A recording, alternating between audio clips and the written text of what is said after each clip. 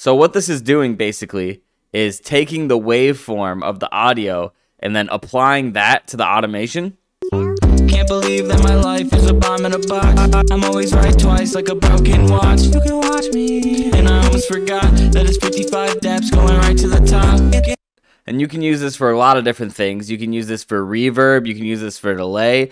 And when you use it for something like reverb, it's going to keep the reverb extremely tight to the automation so that your vocals only have reverb when they're playing. It's like almost like a side chain that has a very fast release, if that makes sense. Hello world.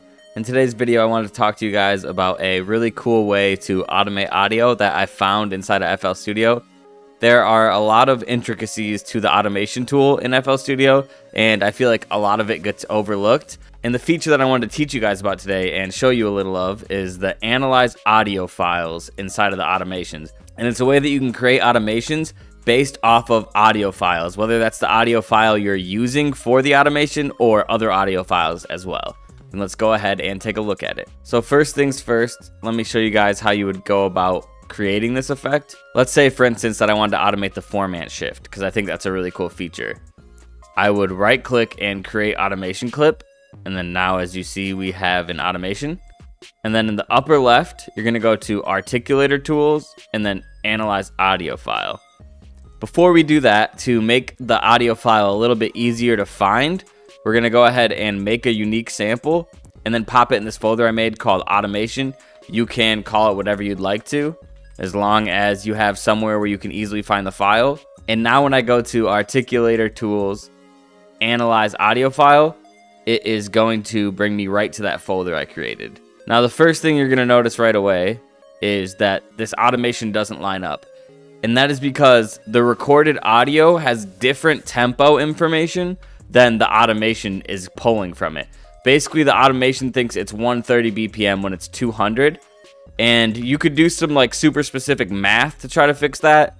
But the easiest way that I found to fix it is to just adjust this range number here to something like relatively high, like let's say 10.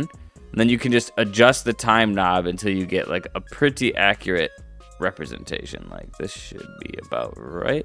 And it doesn't need to be 100% perfect, but the closer that you are to the actual audio file, the better the automation is going to sound. So what this is doing basically is taking the waveform of the audio and then applying that to the automation. And you can use this for a lot of different things. You can use this for reverb, you can use this for delay. And when you use it for something like reverb, it's going to keep the reverb extremely tight to the automation so that your vocals only have reverb when they're playing. It's like almost like a side chain that has a very fast release, if that makes sense. And you can use it for a bunch of different stuff, like I said. When it comes to format shifting, there's a few articulation tools that you're going to want to work with to make the automation a little cleaner. And the first one being scale levels, because formatting, the 50% bar is actually 0. So right now, it's going to format my vocals super low and then bring them high. And I'll actually go ahead and play that before I fix it for you so you can see what I'm talking about. I believe that my life is a bomb in a box. I'm always right twice like a broken watch. You can watch me. And I almost forgot that it's 55 depths going right to the top. So you're going to want to use some articulator tools to fix this and fit it more to what a natural format would be. So you can use scale levels. So you can go ahead and adjust the offset until it's around the 50% mark, like so. And that's going to make it so that the vocals are regular and then it's actually being pulled upward using the volume of the waveform as an automation. And then you can use the multiply to make it like a lot more tight to the vocals or a lot wet. And you can do this with any automation, by the way. This is just something we're doing with formatting specifically. And let's go ahead and see how different that sounds now. Can't believe that my life is a bomb in a box. I'm always right twice like a broken watch. You can watch me. And I almost forgot that it's 55 depths going right to the top. So that's a cool little effect you can do with formatting, and it's just one of the many ways you can use this feature in FL Studio. And I'm gonna go ahead and show you another cool thing about it. If you go to Articulator and then flip vertically, now you have the opposite effect. So it's actually pulling downward whenever the waveform hits. Can't believe that my life is a bomb in a box. I'm always right twice like a broken watch. You can watch me. And I almost forgot that it's 55 depths going right to the top. And there's a lot of different ways that you can experiment with this. whether you want to lower or raise the values, smooth them out. Something like this is going to give you an extremely subtle effect. Can't believe that my life is a bomb in a box. I'm always right twice like a broken watch. And I almost forgot that it's 55 depths going right to the top. Can't top this, no, cause I'm hot as the sun. And let's say that you didn't want to add a whole nother automation clip. You wanted to work off of the same automation clip. What you can do is use this plus signal here and then head over to whatever you're trying to automate. Like let's say it's this reverb, and then just tweak it.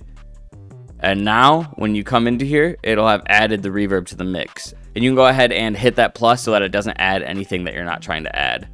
And now it has the reverb and the format shift. But I'm going to go ahead and turn off the format shift using this X button here so that we're just working with the reverb. So that's the easy way to adjust what you're automating, and that way you don't need to make multiples of the same automation. You can even duplicate that automation and then just do that into one of them so you have two of the same thing, and it's a lot easier than having to constantly do that. But instead of using the same one right now, we're going to go ahead and just create a fresh one from scratch to kind of give you guys the same rundown again. Once again, what you want to do is right click, create automation clip, then left click the automation clip here, and then click Articulator Tools and Analyze Audio File, and we should still have that same audio file from before. If there's an easier way that anybody knows to fix the time information so that the tempo is accurate, let me know, because for now I'm just stuck doing this method, which can be slightly inaccurate and just annoying in general, but I like to just shape it like that and then bring the offset back down. And this will give us a more subtle reverb, or we can raise it like this and kind of get more intense reverb. But basically now, the reverb is only going to affect the vocals directly when they hit, and it's going to cut off right at the end of the vocals. And that's obviously not always the effect you're going to want to go for, but it's really cool to have this option and experiment with it in a lot of different ways. So let's go ahead and listen to that.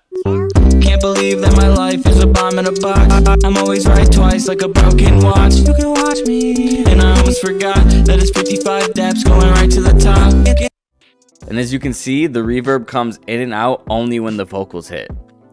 And like I said before, if you wanted to add something else to it so it followed the same path, like let's say you wanted the stereo shaping to come into play, you would go ahead and head into the automation, click plus down here, and then head to your stereo enhancer and just tweak the knob. And now, as you can see, it affects the stereo enhancer as well. I think it's a really cool way to tightly control your reverb and stereo enhancing, as well as any other plugin that you really want to experiment with. You can get really cool results using stuff like format shift, and you can also get really cool effects on audio loops and beats by analyzing other waveforms and then applying that as an automation to the track. And it's something that you can definitely just experiment with and find really fun ways to use it.